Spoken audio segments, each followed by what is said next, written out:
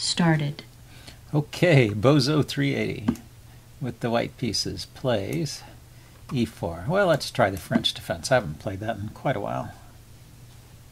See what he does.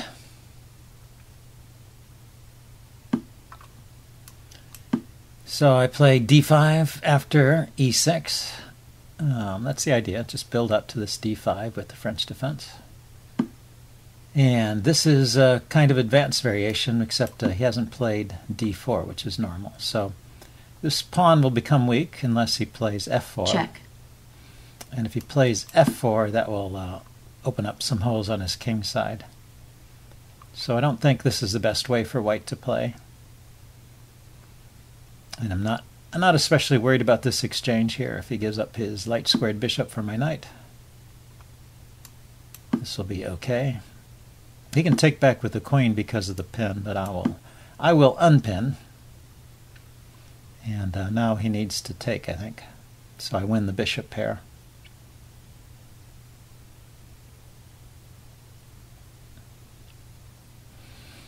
What else could he do? Oh, he could move the queen. Yeah, that would be kind of a loss of tempo. If he wants to keep the queen there, he should take.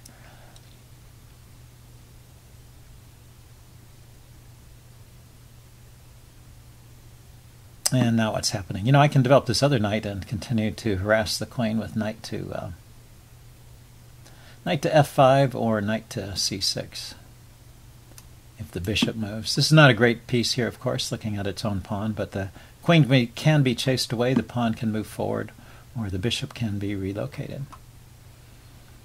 So I can, let's kick the bishop first.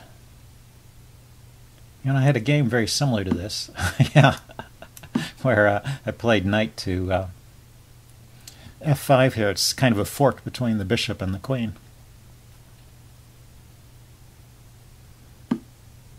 So he decides to take. But either way, I get the bishop pair.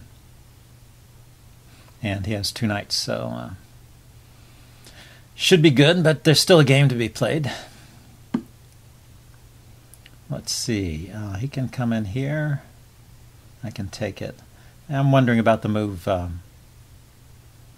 b6 and bishop to c5, chasing the queen away. In fact, the queen doesn't seem to have a lot of moves here.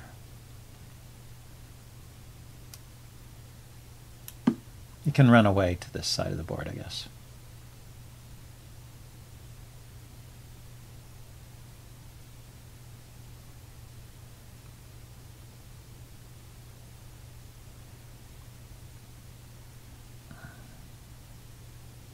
The e-pawn, maybe it'll become weak at some point, but it's defended by a knight and a queen, and I'm not attacking it as yet, so not a big deal.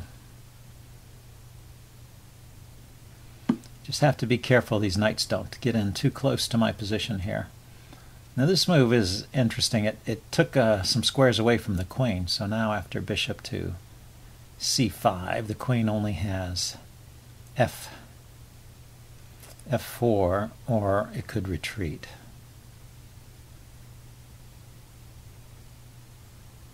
Let's see where it goes. My queen defends f7 here, so I'm not worried about queen f4.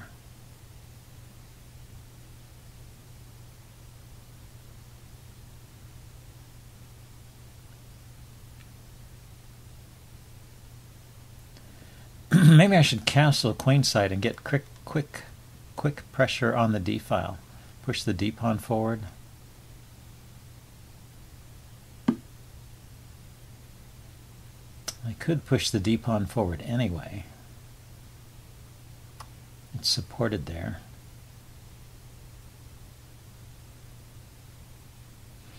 I'm not sure I want to castle kingside with his pawn advance here. Let's see, his knight is loose. Can I take advantage of that? No, it's not loose, is it? It's supported by the queen.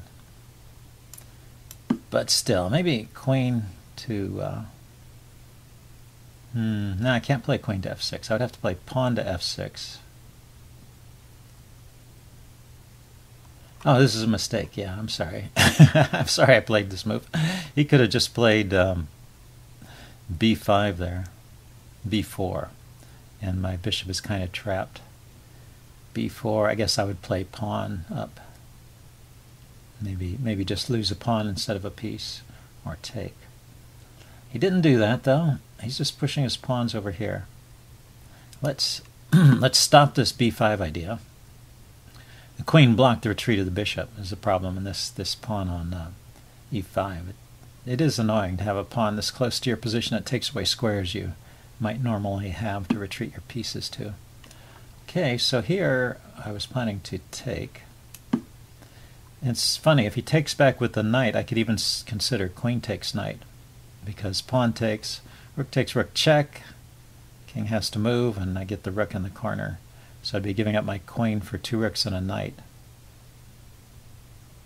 which should be good in general, but I have to be careful if he gets active with his queen, or if there's some immediate tactic I may be in trouble. But he's down to just a queen and a knight at that point. Okay, so he doesn't play that. Probably wise not to play that way. So let's let's chase his knight away. The queen is covering these squares, so his knight can't come to g5. Could go to h4. But then I could play my queen to g5 and get active on this side of the board, preventing him from castling. Okay, he's hitting my bishop.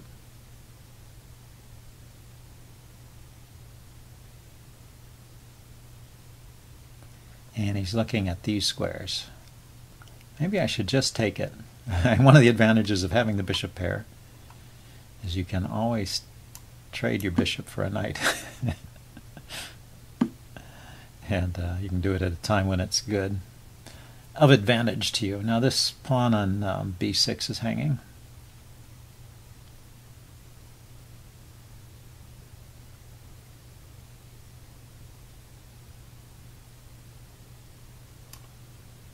Let's bring the queen back here to defend, and also to start pressuring this pawn. If the queen grabs my g-pawn, I can take the e-pawn with check and defend g7.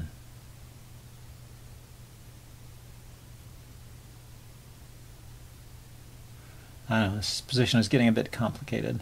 I probably had better ways to play it. Maybe just king e7 and pawn to f6 is a way to play this. He's going to round up the pawn that way and leave me with the h-pawn.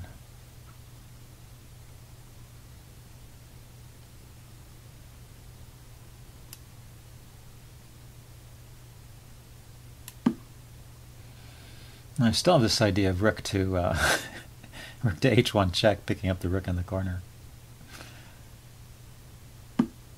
Okay, so he castled finally. Now he can actually take. He can take here if I grab here.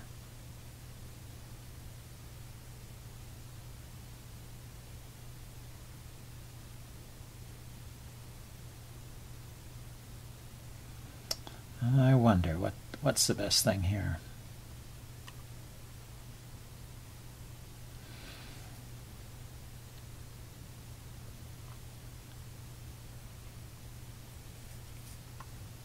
I could take this pawn with the rook, and then after he takes on g5 there, I could play f. If he takes on g4, I could play f6, defending my rook, and the queen's protecting over here, and the king could go to that square. I guess that's going to be okay.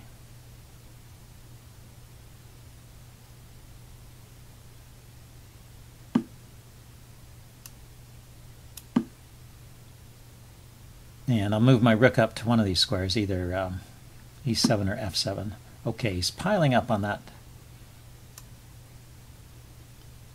So I guess I need to do something like that to relieve the pressure.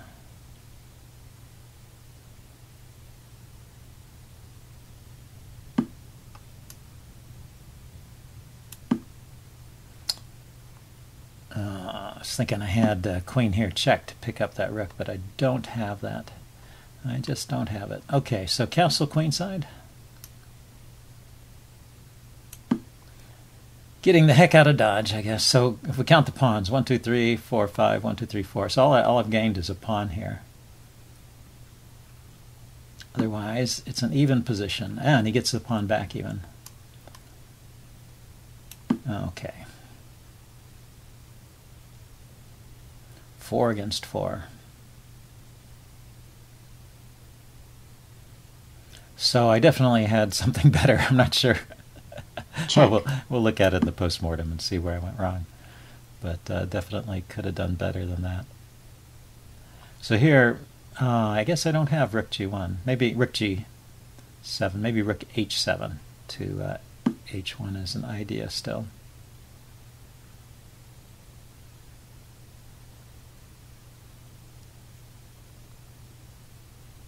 I could kick the queen, I guess.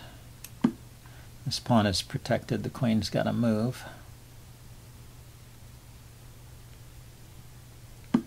Maybe it'll help make my bishop a better piece.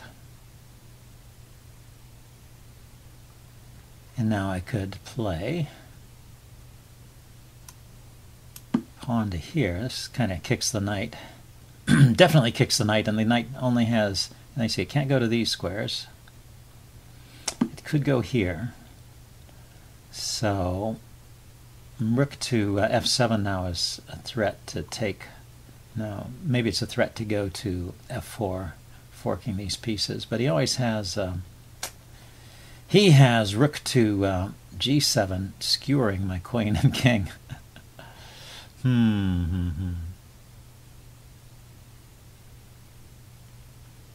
Okay, bishop here instead of there. Bishop here hits the pawn on c2 and threatens checkmate. So let's see how he responds to that.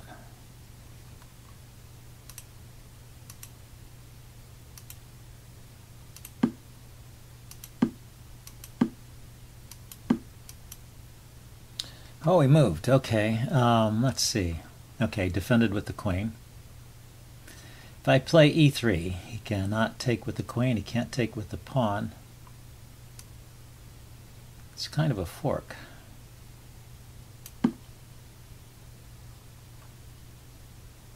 d3. Just puts more pressure on c2. Queen can't take because the rook defends, and the pawn can't take because it's pinned. Check. Okay, so he can try and sacrifice material here. Check. Yeah, that worked. He gave up a piece, but he's gotten something here, hasn't he?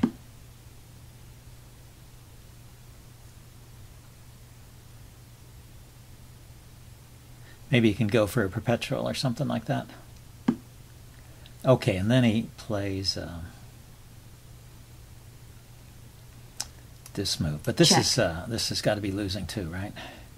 Because I'm going to queen with check.